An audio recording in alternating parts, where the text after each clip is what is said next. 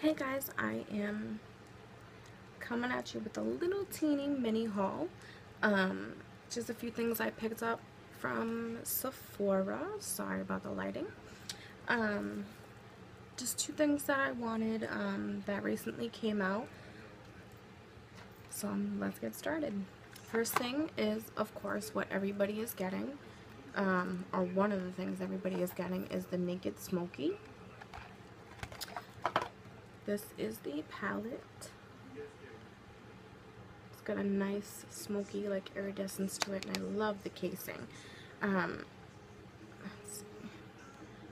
I don't want to blind you, but these are the beautiful colors. And it comes with a double-ended brush. Love it. I haven't tried it out yet. I got it maybe a couple weeks ago. I just haven't touched anything because I wanted to film this little haul for you. Naked brand is one of my favorite eyeshadows. I probably have all of the Naked palettes, except for the ones that they came out with, like the cheeks and the highlight stuff. But all the eyeshadow stuff, I have. Love them.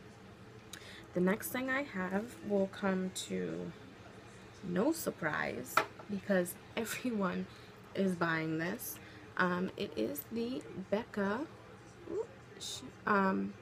Shimmering Skin Perfector collab with Jaclyn Hill, and the color is Champagne Pop. This is something that everyone and their mama is getting, and this is going to be the beautiful color. I don't know, on everybody else's video it doesn't pick up that well either, so I don't know if you can really tell. I will swatch it. I don't know if you can even see it, but it's just a beautiful kind of golden highlight, and I love it. And truthfully, I bought a backup. I bought one, and then I heard it was limited edition, so this is something that I probably honestly will never run out and use up this entire thing. But when it's limited edition and it's Jaclyn Hill and it's a YouTuber, you want to support them. So yeah, I bought two. Thank you, Jaclyn Hill. And the only other Becca product I own is the highlighter in Opal, and I do like that too. It's a very ba-bam highlight. So those are actually the only two things I picked up. The only other things that I got is when you can pick, you know, the free samples. I just got they're all perfume samples. I don't like to get anything else. I always get the little perfume ones. It looks like it's by, brand is Replica, I think. So I have that one. I have a little Daisy by Marc Jacobs perfume, and then this one is the Versace one. So that's my little mini haul, guys. I just wanted to kind of get that out to you. And pretty much it's the same thing everybody else is getting, but you know, this girl had to have it.